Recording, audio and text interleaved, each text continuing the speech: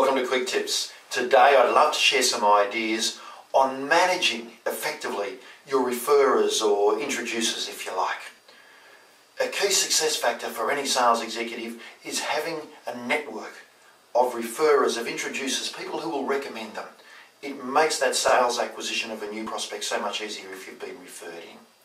But there is a skill and an art and a system, if you like, for managing those individuals. I'm going to suggest in today's little tip 4 things that are worth doing. Firstly, always provide feedback.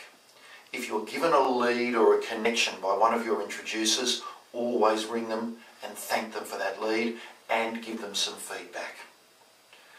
Secondly, if you do happen to secure the work, again, make another phone call.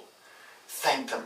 A card, a gift, a little bottle of wine, something like that may also be, if it's appropriate, a wonderful thank you.